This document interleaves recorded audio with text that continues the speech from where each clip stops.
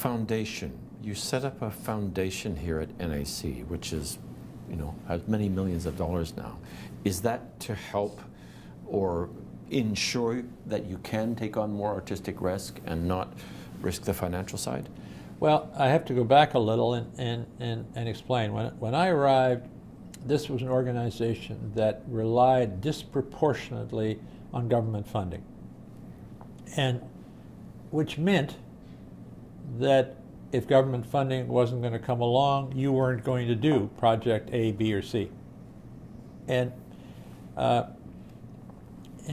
judgment that a group of us made was that if we could create a new revenue stream, private revenue stream, that could fund all of our major new national initiatives, we would have far greater flexibility, far less reliance on government, and the ability to control our own destiny to a far greater degree. So we created the foundation. We hired a truly remarkable woman called Daryl Gregerson, a former orchestra musician turned fundraiser, and a woman who on the surface was quiet and serious, but underneath there was a kind of passion that just boiled over in terms of the performing arts, and she put us on the map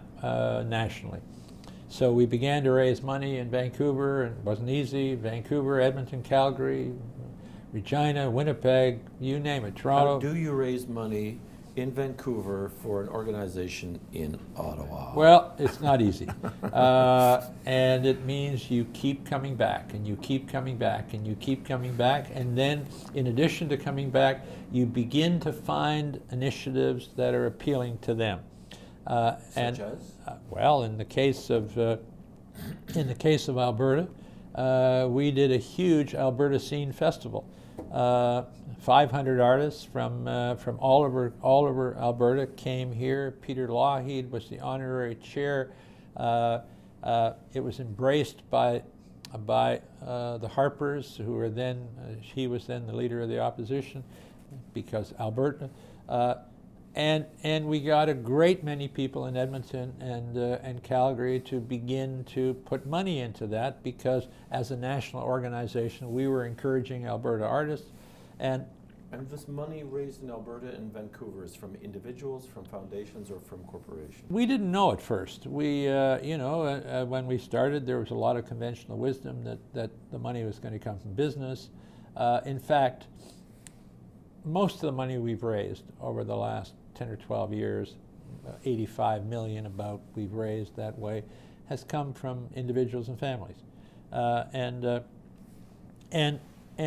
we have used that money to fund things like, as I say, the scenes, our Music Alive program in Saskatchewan, Alberta, and Nunavut. We use that money to do touring. We use that money for the Summer Music Institute, where we bring wonderful young musical talent from around the world. We use it for a whole range of national activities that we could not have done without that money. So suddenly we're an organization that has some maneuvering room.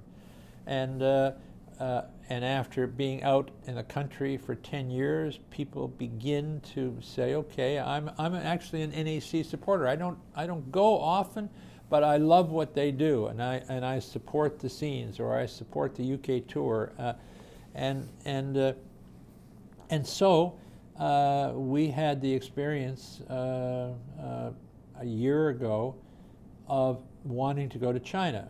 Very expensive, $2 million orchestra tour of China.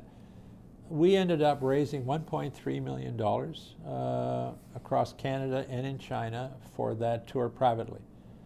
The government of Canada put in $250,000, and we raised $1.3 million privately. So you get a sense of the changing emphasis in terms of funding sources. And the 1.2 you raised? 1.3. 1.3, roughly how much is individuals, how much is foundations, how much is business? Some of that was corporate. The lead sponsors were corporate, but most of it was individuals.